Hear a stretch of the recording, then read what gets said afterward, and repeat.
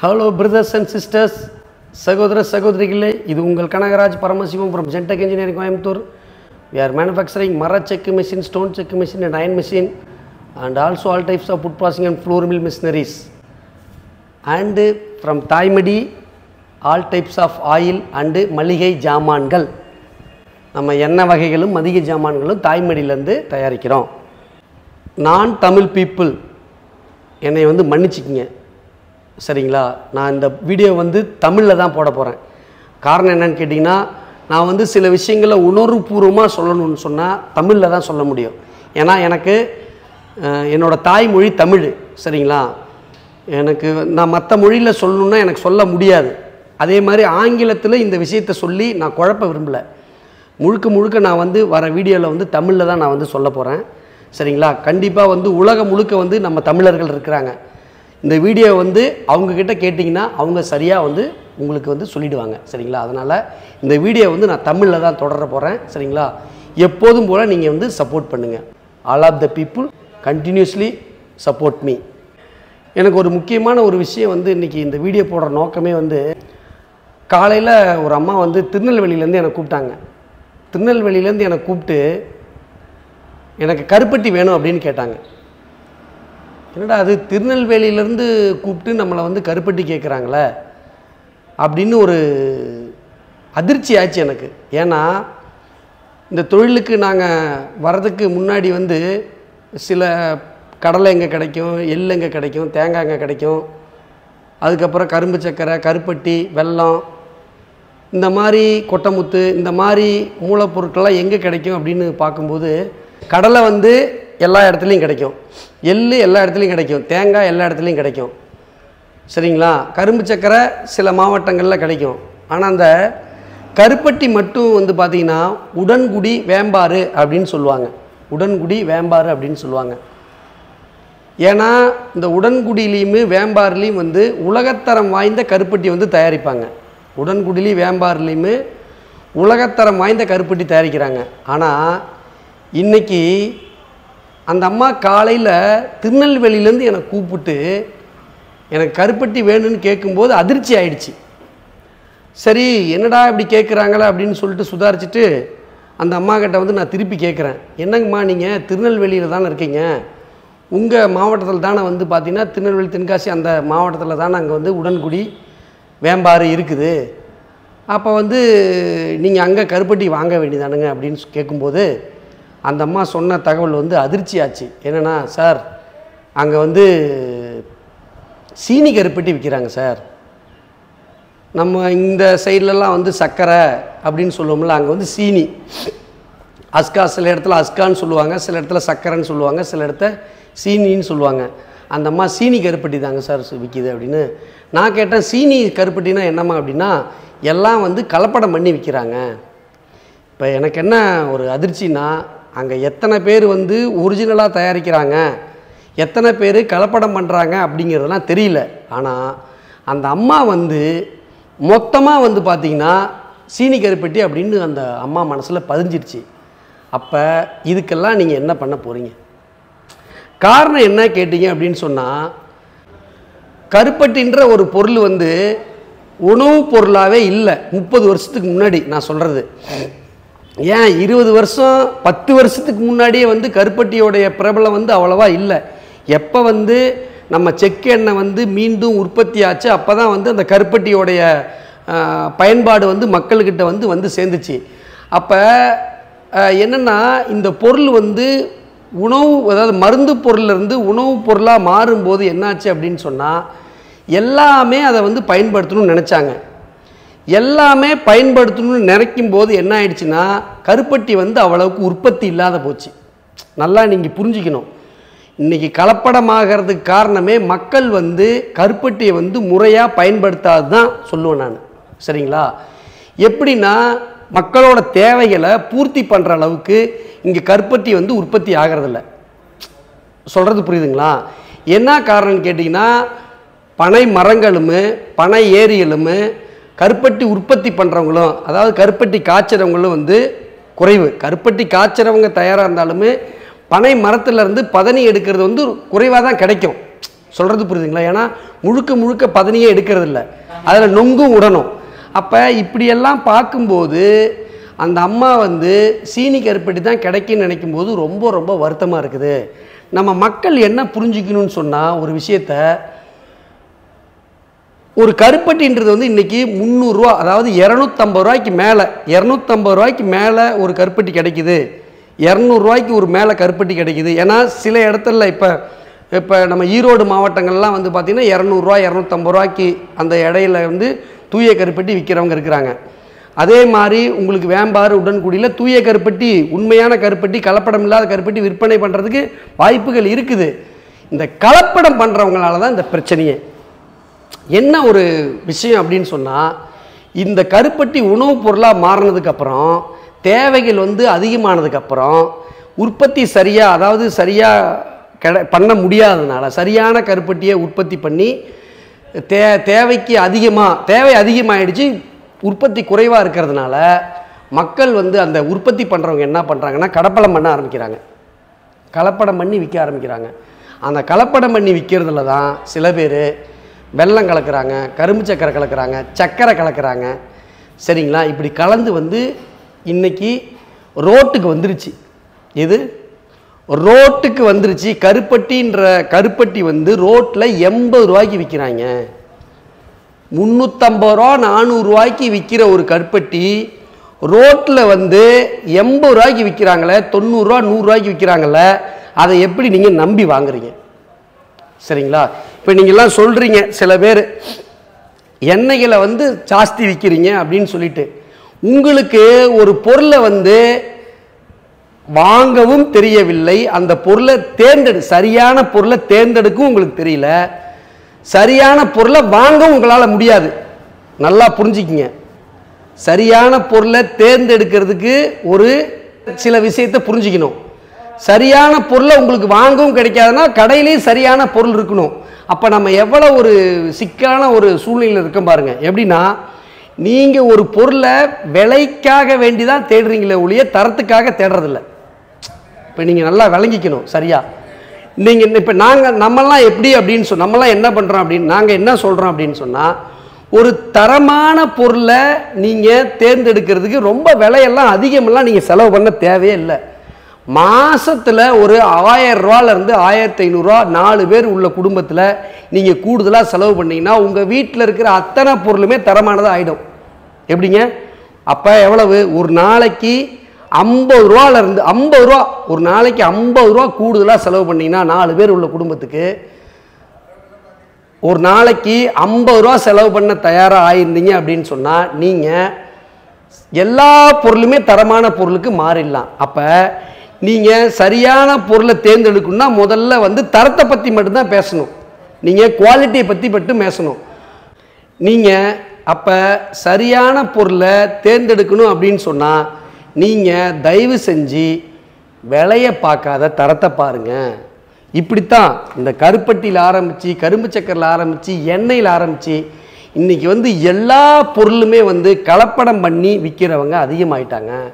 அப்போ நம்ம வந்து கலப்படம் பண்ணி ஒரு பொருளை விற்கிறாங்க அப்படின்னு சொன்னால் நம்ம வாங்க தயாராகிட்டு இருக்கிறோம் அப்படின்னு அர்த்தம். எப்படி? ஒரு உண்மையான கருப்பட்டியோட விலை வந்து ஒரு பக்கம் விற்கிறாங்கன்னு வச்சுக்கோங்க. இந்த கருப்பட்டி நாங்கள் இங்கே வந்து பார்த்திங்கன்னா 260 ரூபாய்க்கு விற்கிறோன்னு வச்சுக்கோங்க. 260 ரூபா நாங்கள் இங்கே விற்கிறது. புரியுதுங்களா? இந்த கருப்பட்டி நாங்கள் வாங்குகிற விலை வந்து இதை விட ஒரு 20 ரூபா 30 ரூபா குறைவாக இருக்குன்னு வச்சுக்கோங்க. நாங்கள் வந்து பேக் பண்ணி டிரான்ஸ்போர்ட் பண்ணி ஒரு கிலோவுக்கு வந்து பார்த்திங்கன்னா ஒரு 10 ரூபா 20 ரூபா வச்சு நாங்கள் விற்கிறோன்னு வச்சுக்கோங்க. ஒரு எக்ஸாம்பிள். புரியுதுங்களா? 260 ரூபாய்க்கு நாங்கள் இன்றைக்கி விற்கிறோம். இதே கருப்பட்டி வந்து 150 ரூபா 100 ரூபாய்க்கு விற்கிறவங்களும் இருக்காங்க. அதுவும் அங்கே இருக்கும். அப்போ நீங்கள் புரிஞ்சு கொள்ள வேண்டிய விஷயம் என்னென்னா, இது சரியாக, அதாவது இதுக்கு முன்னாடி ஒரு விஷயம் சொல்கிறேன். இந்த கருப்பட்டி, கரும்பு சக்கரை, எண்ணெய், இந்த தேங்காய் இதெல்லாமே வந்து பார்த்திங்கன்னா சுலபமாக வந்து கலப்படம் பண்ணிடலாம். சொல்கிறது புரியுதுங்களா? ஆனால் நீங்கள் வாங்கிறது வந்து மனுஷர்களை பார்த்து நம்பி தான் நீங்கள் வாங்கி ஆகணும். மனுஷர்களை நம்பி நீங்கள் வாங்கும்போது தான் உங்களுக்கு வந்து சரியான பொருள் கிடைக்கிறதுக்கு வாய்ப்பு இருக்குது. இப்போ நாங்கள் எல்லாமே வந்து என்ன பண்ணுறோம் அப்படின்னா, தாய்ப்பாலுக்கு இணையாக இந்த எண்ணெயை தயாரிக்கிறோம். இந்த உலகத்திலேயே கலப்படம் செய்ய முடியாத ஒரு பொருள்னா தாய்ப்பால். தாய்ப்பாலுக்கு ஈக்குவலான ஒரு பொருளே இல்லை, புரியுதுங்களா? ஏன்னா ஒரு பிறந்த குழந்தைக்கு முதல்ல கொடுக்கறது வந்து தாய்ப்பால். அப்படித்தான் ஒவ்வொரு பொருளையும் நாங்கள் பார்த்து பண்ணிட்டு இருக்கிறோம். இது என்ன காரணம்னு கேட்டிங்கன்னா, ஏன் இந்த வார்த்தையை நான் பயன்படுத்துகிறேன் அப்படின்னு கேட்டிங்கன்னா, இந்த கருப்பட்டியை ஒருத்தர் கலப்படம் பண்ணி தயாரிக்கிற ஒரு காரணம் வச்சுக்கோங்க. இந்த கருப்பட்டியை கலப்படம் பண்ணி தயாரிக்கிற ஒருத்தர் உங்கள் குழந்தைக்கு அந்த கருப்பட்டியை நீங்கள் ஊட்டுவீங்களா? என்னோட கேள்வி நீங்கள் சரியாக புரிஞ்சுக்கிங்க. நீங்கள் இந்த கருப்பட்டியை கலப்படம் பண்ணி நீங்கள் விற்றீங்கன்னா இந்த கருப்பட்டியை உங்கள் குழந்தைக்கு ஊட்டுவீங்களா? ஊட்ட மாட்டீங்கல்ல. அப்புறம் ஏன் மற்றவங்களுக்கு நீங்கள் விற்கிறீங்க கலப்படம் பண்ணி? எல்லா இடத்துலையும் வந்து கலப்படம் பண்ணாத எண்ணெய், கலப்படம் பண்ணாத கருப்பட்டி, கலப்படம் பண்ணாத கரும்பு சக்கரை, கலப்படம் பண்ணாத பொருட்கள் கிடைக்கும் போது மக்கள் எல்லாமே கலப்படம் இல்லாத பொருள் வாங்கி ஆகுவாங்கல்ல. நீங்கள் அடுத்தவங்களை வந்து கெடுக்கணும், அடுத்தவங்கள் தொழிலை முடிக்கணும் அப்படிங்கிறதுக்காக வேண்டி நீங்கள் வந்து கலப்படம் பண்ணி விலையை குறைச்சி கொடுத்து நீங்கள் சம்பாதிக்கிறீங்க. ஆனால் சரியாக ஒரு பொருள் தயாரிக்கிறவன் பாதிக்கப்படுறானா இல்லையா? நீங்கள் நினச்சி பாருங்கள் எவ்வளோ பெரிய கஷ்டம்னு சொல்லிட்டு. இப்போ எங்களுக்கே ஒரு கஷ்டம் என்ன அப்படின்னு சொன்னால், நீங்கள் ஏன் இவ்வளோ எண்ணெய் விற்கிறீங்க அப்படின்னு சொல்கிறாங்க. எங்ககிட்ட வந்து கேட்குறாங்க, நீங்கள் ஏன் எண்ணெய் இவ்வளோ அதிகமாக விலை விற்கிறீங்க? ஐயா சாமிகளா, எண்ணெய் அதிகமாக நான் விற்கல, விலையை அதிகமாக விற்கல, தரமாக விற்கிறேன், அதனால் இந்த விலை. இன்னைக்கு எள்ளோட விலை 190 ரூபா, 180 ரூபாலேருந்து 190 ரூபா, கடலோடைய விட 130 ரூபாய்க்கு மேலே போயிடுச்சு. இதெல்லாம் நான் அசல் ரேட்டு சொல்கிறேன். கூடுதலாக டிரான்ஸ்போர்ட் இருக்குது, ஜிஎஸ்டி இருக்குது, ஏற்று கூலி இருக்குது, இறக்கு கூலி இருக்குது, இத்தனை இருக்குது. தரமான பொருளை தரமான பொருள் என்றைக்குமே வந்து விலை சரியாக இருக்கும். நீங்கள் விலை அதிகம்னு நினைக்காதீங்க, புரியுதுங்களா? அப்போ இந்த கலப்படம் பண்ணி விற்கிற உங்களுக்கெல்லாம் என்னோடய வேண்டுகோள் என்னென்னா, இது நாள் வரைக்கும் நீங்கள் என்ன வேணாலும் பண்ணுங்கள், உங்கள் தொழில் வந்து எப்படி வேணாலும் நீங்கள் பண்ணிடுங்க. ஆனால் இந்த தொழிலுக்கு வந்து மிகப்பெரிய வாய்ப்பு இருக்குது. இந்த தொழில் வந்து கூடிய விரைவில் வந்து அடுத்த கட்டத்துக்கு போகுது. அடுத்த கட்டத்துக்குனா சாதாரணலாம் கிடையாது, புரியுதுங்களா? சாதாரண வாய்ப்பு உங்களுக்கு கிடைக்க போகிறதில்ல, மிகப்பெரிய வாய்ப்பு கிடைக்க போகுது. அந்த வாய்ப்பு உங்களுக்கு கிடைக்கும்போது நீங்கள் நம்ப மாட்டீங்க, அந்த எல்லையில் இருப்பீங்க. சரியாக மட்டும் தொழில் பண்ணிங்கன்னா, கலப்படம் இல்லாத மட்டும் இந்த தொழிலை நீங்கள் பண்ணிட்டீங்க அப்படின்னு சொன்னால், இந்த தொழில் வந்து ராக்கெட் வேகத்தில், ஜெட்டு வேகத்தில் போகும். அப்போ உங்களுக்கு தெரியும் நான் சொன்னது. இந்த வீடியோவை நீங்கள் வந்து பதிவு பண்ணிக்கலாம், இந்த வீடியோவை நீங்கள் வந்து மார்க் பண்ணி வச்சுக்கோங்க. காரணம் என்னன்னு கேட்டிங்கன்னா, மனசுக்கு திருப்தி இருக்கும். நான் சொன்னல தாய்ப்பாலுக்கு இணையாக. இப்போ நிறைய பேர் வந்து பார்த்திங்கன்னா இன்னும் கொஞ்சம் நல்லா மாறுவாங்க பாருங்கள், திருமணங்களில் மாறுவாங்க, புரியுதுங்களா? திருமணங்களில் நம்ம எண்ணெயை பயன்படுத்த ஆரம்பிச்சிடுவாங்க. வீட்டில் உள்ள எல்லா நிகழ்வுகளுக்கும், எல்லா ஃபங்க்ஷனுக்கும் நம்மளோட எண்ணெயை பயன்படுத்த ஆரம்பிச்சிடுவாங்க, புரியுதுங்களா? திருமணங்கள்லாம் நம்ம எண்ணெயை பயன்படுத்த ஆரம்பித்தாங்கன்னு நினச்சி பாருங்கள். ஏன்னா 1 லட்சத்துலேருந்து 10 கோடி வரைக்கும் செலவு பண்ணுறாங்க திருமணங்களுக்கு. நம்ம எண்ணெயை வாங்கி பயன்படுத்தினாங்கன்னு நினச்சி பாருங்கள் நம்மளோட வேல்யூ எப்படி ஆகும்னு சொல்லிட்டு. அதுக்காக தான் நான் வந்து முயற்சி பண்ணி பாடுபட்டுக்கிட்டு இருக்கிறேன். சொல்கிறது உங்களுக்கு புரியுதுங்களா? அதனால் கலப்படம் இல்லாத பொருட்களை நீங்கள் வந்து தயாரிங்க, சரிங்களா? கலப்படம் இல்லாத பொருளை நீங்கள் தயாரித்து விற்பனை பண்ணீங்க அப்படின்னு சொன்னால் உங்களோட வாழ்க்கை நல்லாயிருக்கும், மனசுக்கு திருப்தியாக இருக்கும். உங்கள் குழந்தைகளுக்கு நீங்கள் சரியான விஷயங்களை விட்டுட்டு போகிறதா அர்த்தம்.